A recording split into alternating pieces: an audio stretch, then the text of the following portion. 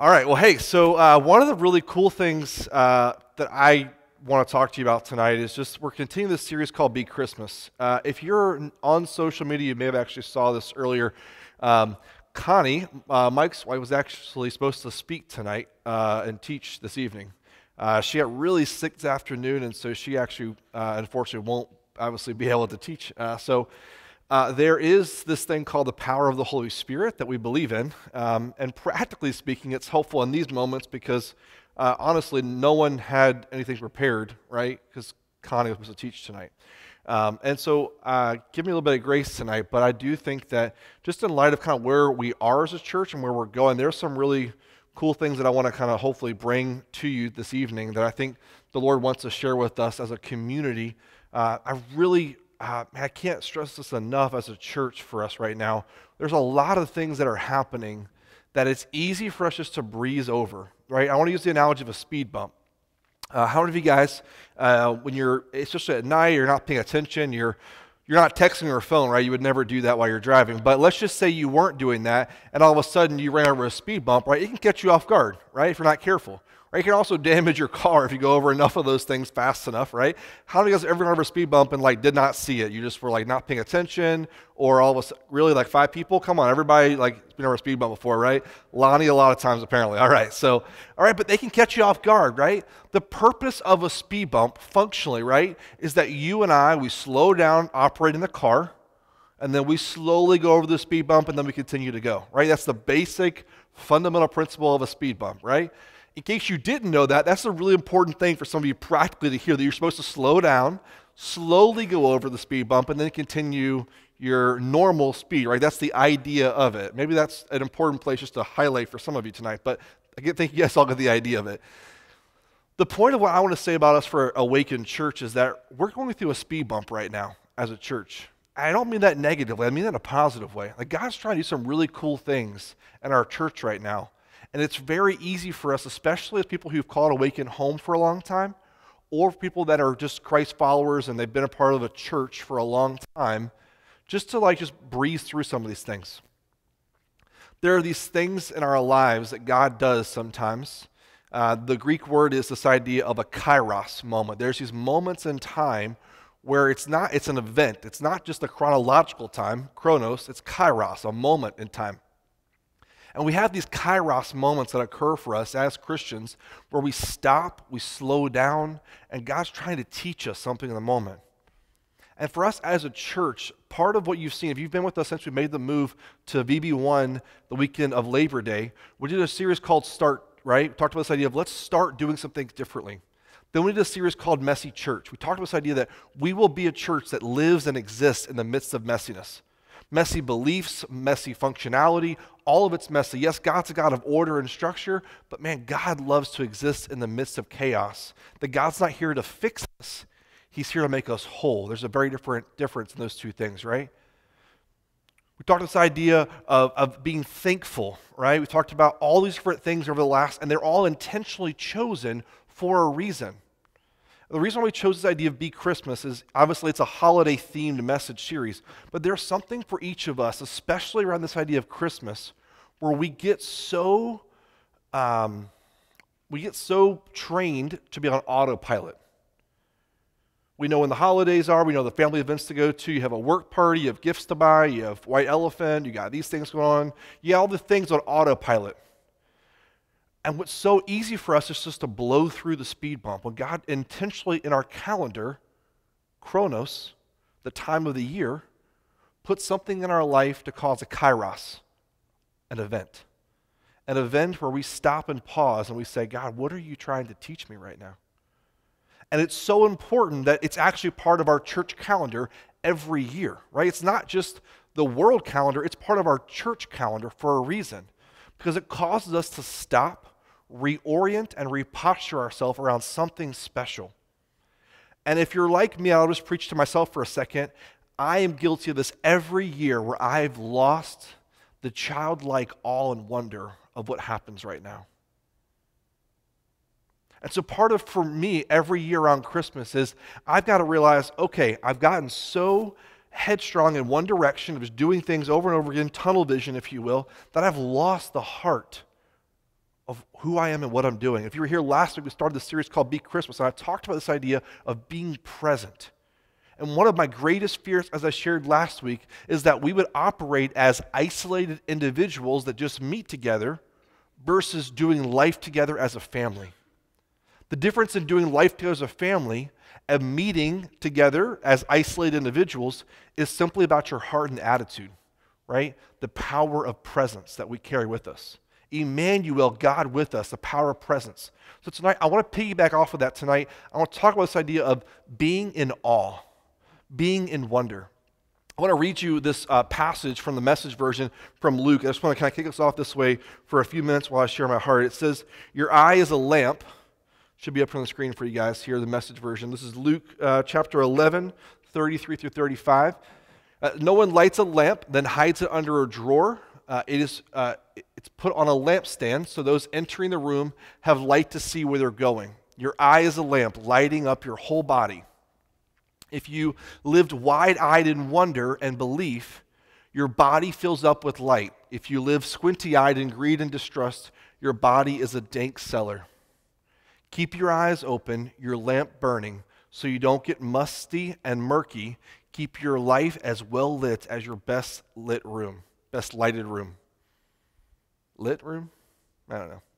I'm definitely not the English guy. Let me just admit that myself before someone else does. So that's important. All right, but at the end of the day, right, I mean, part of what this is, this Message version I want to read, the reason why I read this is because there's something unique that lights up within us, right? It should at least. It should light within us. Lindsay teases me sometimes to use this phrase with it when I teach about this idea that we all have calluses on our heart and that God needs to take some sandpaper to our hearts. And it's a little too graphic for Lindsay. She's like, can you not use sandpaper and calluses on my heart? Like, can you find a better version? But like, I like the graphicness of it, so I keep using it. But within all that, it's true, we've become numb, right? We can all agree, we've become numb to parts of the story. Right? The Christmas story at large, let's just think about it for 1 second. The basic fundamental elevator speech of Christmas is that God chose to send himself in the form of a child in a dirty, gross barn to imperfect people through a woman who had never had sex before, to be a savior in a world that was looking for a king, and instead they got a Messiah. Right? That's the core of the Christmas message. Can we agree? But somehow it becomes about so many other things. And I'm not. My house is decorated. I play Christmas music all day today, which is a big deal for me. So like I am in it right now. I talked about last week. God's doing a work on me, so it's happening. I appreciate your prayers on that. But in all reality, like I love the Christmas season. But part of for me that I have to reorient myself, reposture myself, is simply this. I've lost the awe and wonder of what God's trying to do. I've lost this idea of just being in awe of what God's trying to do. That God wants to do miracles, and God is a God of miracles. So right now, I don't know where you're at in life. I don't know what's happened to you last week, the last month, maybe the whole 2018 for you. But what I want to encourage you tonight with is one important message. That the God I believe in is a God of miracles. That God wants to do something miraculous in your life individually, but also in our family at large here at Awaken. And if you don't believe in miracles, it's because you've become numb to the story. It's as simple as that. What happens is, if you think about the Pharisees, right? Let's just pause for a second. The Pharisees, they hounded Jesus religiously about how often he did humanity and God in one incorrectly. The Pharisees regularly corrected Jesus about how he was doing God and humanity and one person incorrectly. Right? One of the classic examples I'll just give you, and I'm not going to teach you a bunch of references tonight, but there's several we can point to. Jesus one day heals someone on the Sabbath, the day that you're not supposed to do anything. So within the Jewish culture, you literally do nothing this day, right? It is a sacred day. It's set aside. There are certain things you can do, and most things you cannot do. work and labor is one of those things. The Pharisees accused Jesus of healing a man on the Sabbath. And we're guilty of this every day because essentially it's the same principle of trying to put God into our boxes. And what ends up happening is that we begin to control and filter the message and the person through what we want him to be instead of allowing God to be this God of miracles, this God that brings awe and wonder to our life. So we are so guilty at times of this idea of just controlling everything. Philip Yancey, a well-known author, says it this way. He says, there's two different ways to look at the world. One takes the world apart and separates everything, while the other seeks to connect it and put it all together. He goes on to say that we live in an age that excels at the first and falters at the second. Similarly, there's two ways to approach God. One approach takes God apart. We make God manageable and measurable. We reduce God to a set of propositions, seal-tight theologies, or divine formulas. We fall into the trap of reductionism.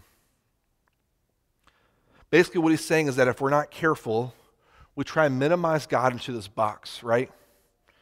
Into a God that never surprises us, never overwhelms us, never brings us back to our knees as a kid of awe and wonder.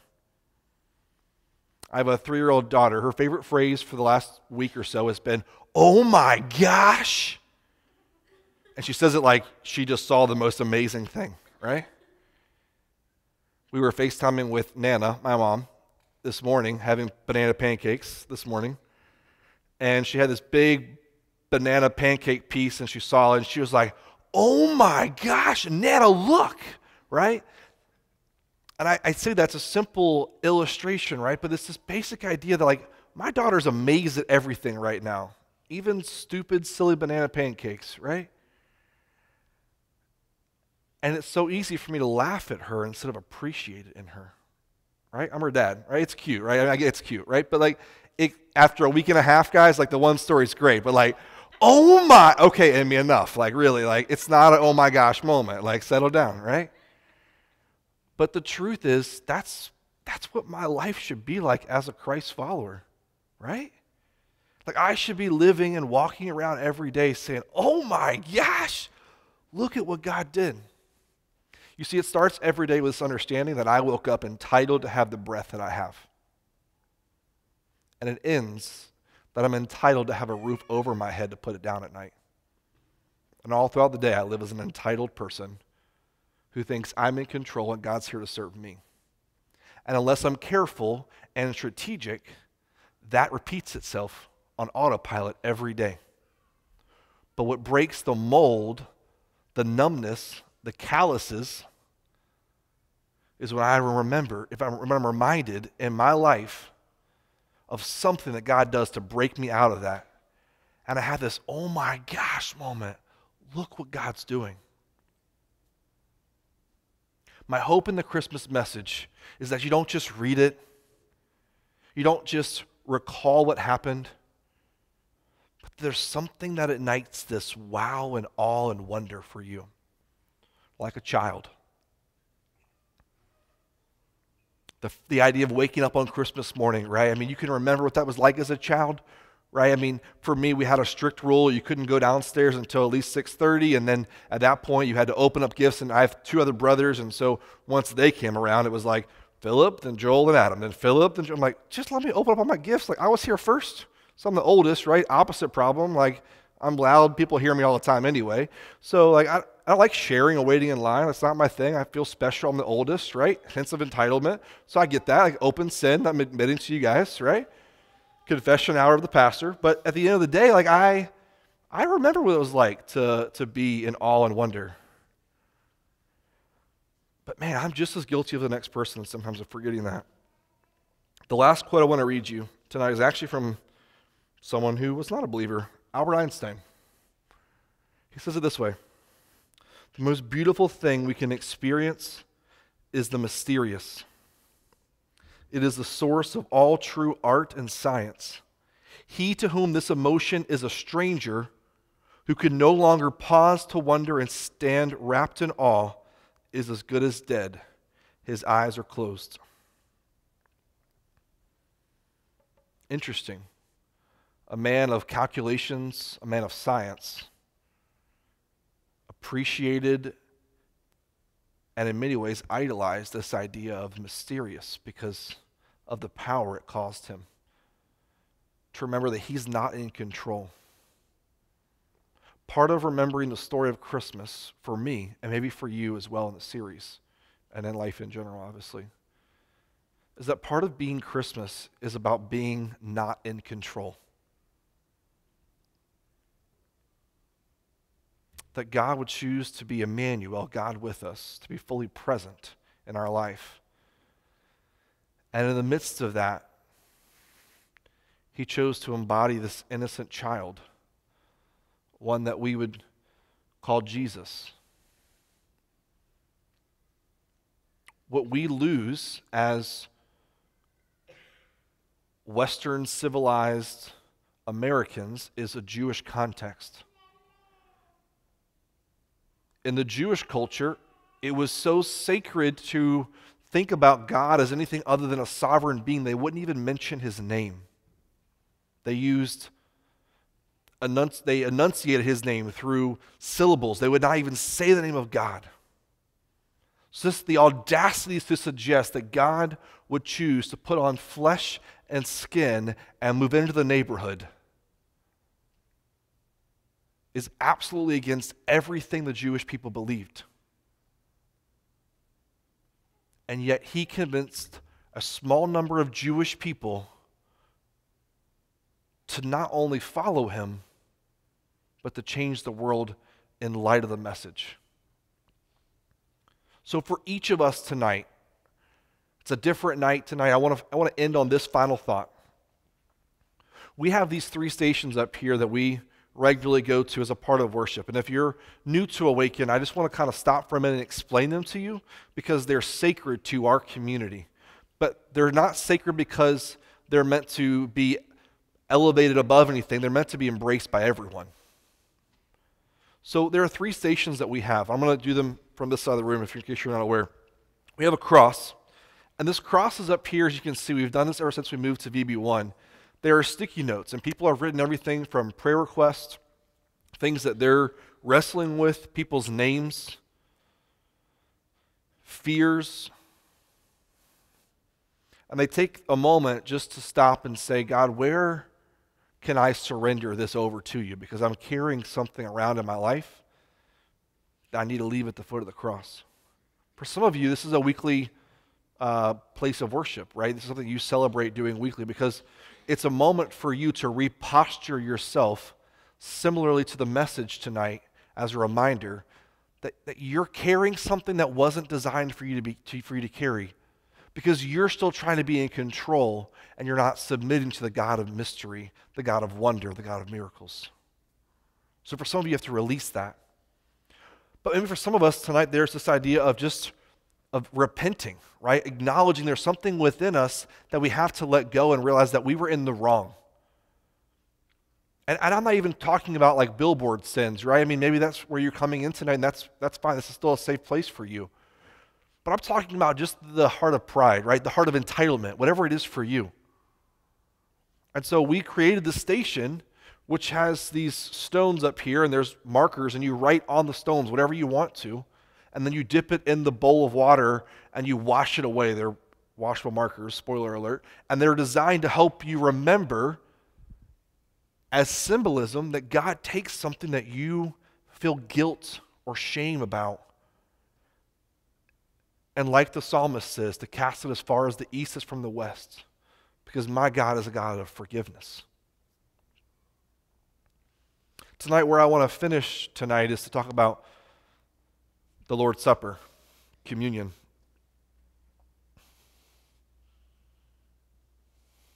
Maybe you grew up going to church and this was a cardboard wafer in a small little peel-back grape juice cup. Maybe it was a priest standing in the center of the room with a cup of wine and bread. Maybe you've never taken the Lord's Supper before. The reason why we have this element here every week is a reminder of something very sacred to our church, that we are human and we need a Savior. We need Emmanuel, God with us. We don't need a king. We need a Messiah first and foremost. And that's why Jesus came.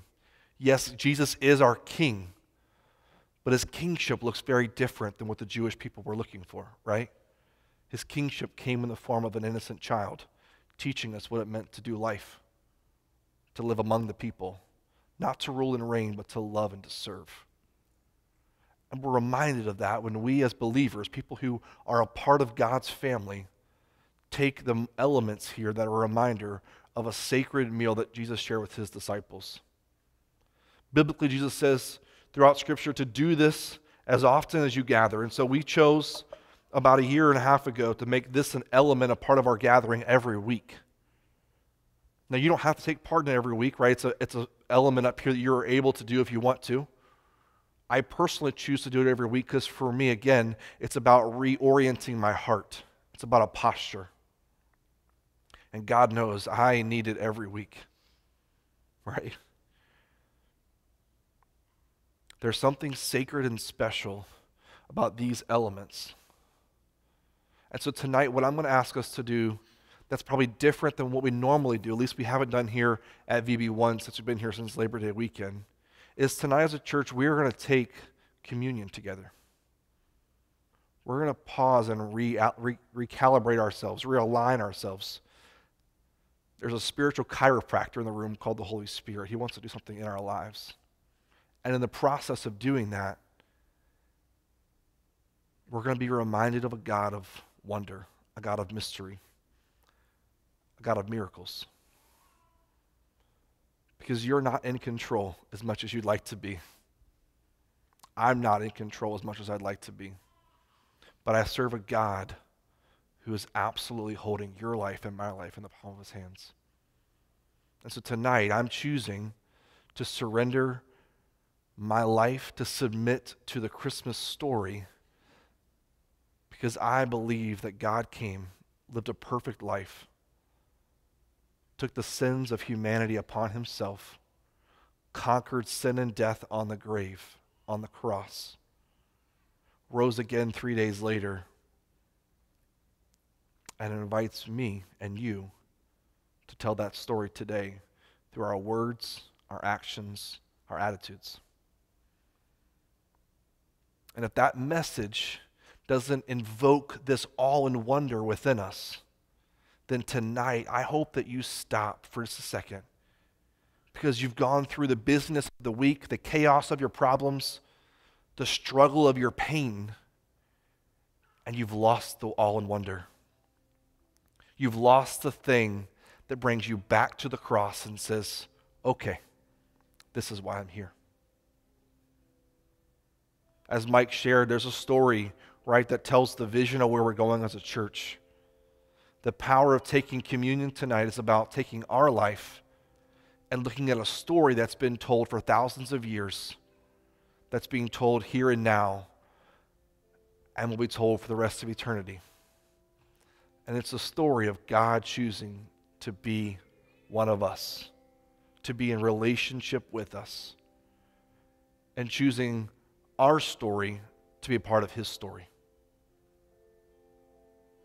But if we think it's just about us, you can sit here, you can sing some songs and leave, and it won't change you. No powerful sermon, no song we'll sing will change you. No MC attendance will change you. No amount of money that you'll give will save you. The only thing that I believe that will change you is the power of the Holy Spirit through the reminder of the love of Christ. And tonight we do that through the power of communion. So as you're ready and able to tonight, we're going to sing a few songs here to end. We'll take offering up at some point towards the end. But at some point, at your own posture, if you call yourself a Christ follower, you're a part of the family of God. Whether you call Awaken home or not is irrelevant. I could care less about that. What I care about is whether or not you are a believer. I would invite you to reorient yourself tonight and take communion. I want to invite Mike to come up here, and we're going to hold the elements together. We're just going to pray for you. silently, not in front of you, just silently pray over you as you take the elements in this moment. So let me pray and we'll stand and worship. God, tonight as a church, we take communion symbolically as a reminder of the fact that you're not only present here in our community, but that you are a God who loves us so intimately. You're a God who tries to wow us every day. And instead we turn on the car radio, we drive from place to place, we go to sleep and we do it all over again the next day. But God, may the very breath of life in the morning give us an, oh my gosh, I get another day. With the miracles that you're trying to do in our life, would they cause awe and wonder? Would the story of Christmas bring us back to a child of wonder? And God, I pray for my friends in this room tonight, God, that need a miracle. The people in this room who sit here in doubt whether or not there's a God of miracles out there. And God, I pray, whether it's through a person, through nature, through scripture, through community, through whatever it is, God, that you would bring about a revelation within their heart and their mind that you are a God of miracles and that you move miraculously. Would you ignite this awe and wonder like a child within our hearts, God? And as we read through the message and the story of Christmas over these next few weeks, would you cause us to continue to be that message to the world around us? Because this isn't just about me. It's about me being a vessel and a vehicle for the rest of the world to see the Christmas message. So God, I ask for forgiveness tonight as we approached the cup and the bread. Would you forgive us? Forgive myself of moments of entitlement, God, where I think you're here to serve me instead of the other way around. So God, we worship in this moment with a heart of humility, a heart of awe and wonder, and a heart of love, because that's what you've given us. In Jesus' name, amen. Will you stand and worship?